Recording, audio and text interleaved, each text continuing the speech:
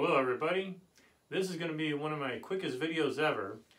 I'm really happy right now. I just purchased one of these ZWO stepper motors, this automatic focusers, and I connected it up today and it seems to work fine.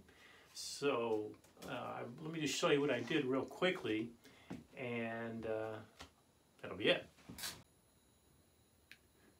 Alright, well there it is, all nicely mounted on my telescope. I'm going to try not to make it too, so you're not getting too dizzy here looking at my thing around here. And here's the underside of it, and you'll see it has a bracket that connects up with it. And basically I took the focus knob, the large focus knob off, and there was a couple set screws in these focus knobs I didn't know about, but anyways, I found it. Take them off, the knob comes right off, and then you just there's a little sleeve, I don't know if you can see it there, that ZWO gives you. They actually give you like 4 of those things, and you just match up the one that fits your focuser and slide it on, screw that in, and it's all set.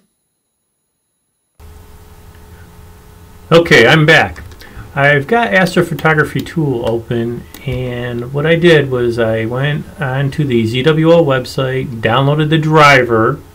I also downloaded the manual. They give you a manual here, and it looks like this. It's pretty thorough. Naturally, the directions for astrophotography tool aren't here, but oh well. I had some other programs, general ASCOM stuff. Anyhow, just close that off. Do you really want to close all the tabs? So when you go on to gear, you'll see there's the focuser. You just press connect the focuser, and when you go to settings, this doesn't appear. You had to go look for it. Yeah, I can't do it. I can't mimic it right now, but there was nothing written over here, so you had to select it. And because I had the driver, it showed the ZWO, and then what you do is just set this to 0. Whatever reading is here, just set it to 0, and then you're good to go. And here's the advanced setting, but I didn't have to adjust anything else. And press OK, and then you're all set. And when I first started it up, or when I first started using this step size was set at 1, and that's the smallest step size. So when I kept pressing the buttons, nothing was working. So I'm like, oh dear, did I just waste my money? Anyhow, I was doing some playing around, and finally I said, oh, let me move this thing to 5, and I started pressing it, and I noticed the focus knob starting to move, and so I upped it to 50. And anyways, that's what you have to do. Some of you that are really experienced with automatic focuses are probably laughing at me right now. Anyways, that's all I really have for you. Well, I can show you one other thing here. They do have an automatic focus aid, so if you have an automatic focuser, you can use this to do focusing rather than a Botanoff mask, but I don't know if I'm going to do that. We'll see.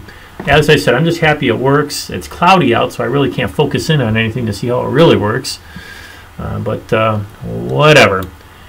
As I said, I just really happy it works. We'll see you later. Okay, one last thing. This is the stuff that's supplied with the EAF, and one thing that is missing is a power cable. And fortunately, I used the Pegasus Pocket Power box, and that one had a power cable that connects right up to this. But that's about it. That's all I have. As I said earlier, this was not meant to be a tutorial. This was more or less just an informational thing because I was really excited that everything worked. We'll see you later.